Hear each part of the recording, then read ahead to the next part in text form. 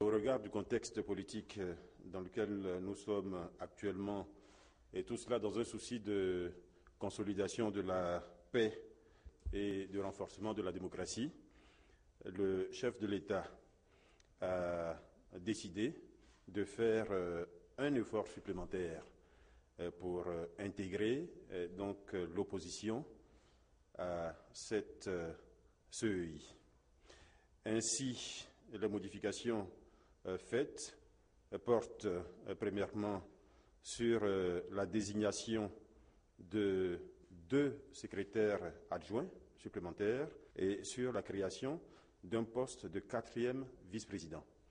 Le bureau de la CEI passerait donc de 6 membres à 9 membres.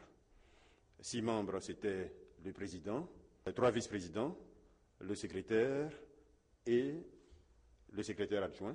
Et donc on passerait à 9 membres, composés comme suit, donc le président, 4 vice-présidents, le secrétaire et 3 secrétaires adjoints.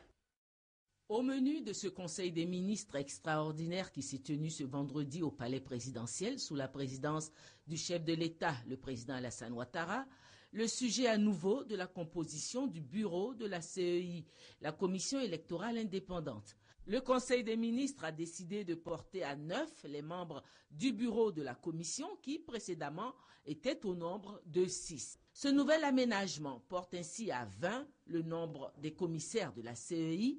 Le projet de loi va être soumis au vote des députés. Le Conseil des ministres vient de décider du montant du budget 2015. C'est un montant jamais atteint auparavant.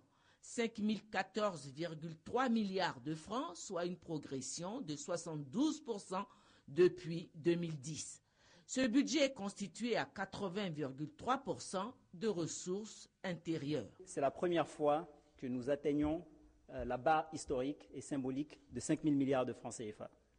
Ce budget est en hausse de 72% par rapport à celui de l'année 2010. Les principaux chiffres que je peux donner à ce niveau pour vous permettre de mieux apprécier le projet de budget sont les suivants. Les ressources, comme je l'ai indiqué, sont à 5 014,3 milliards de francs CFA et se décomposent en 80,3% de ressources intérieures et 19,7% de ressources extérieures. En ce qui concerne les ressources intérieures, elles sont constituées de recettes fiscales à hauteur de 2 754,9 milliards de francs CFA et sont en hausse d'environ 10% par rapport à 2014. Bien entendu, nous avons les émissions sur le marché qui se chiffrent à 1046,1 milliards de francs CFA et les ressources extérieures qui s'élèvent à 988,5 milliards de francs CFA. Ces 5 014,3 milliards de francs vont permettre au gouvernement d'améliorer toujours plus les conditions de vie des populations ivoiriennes.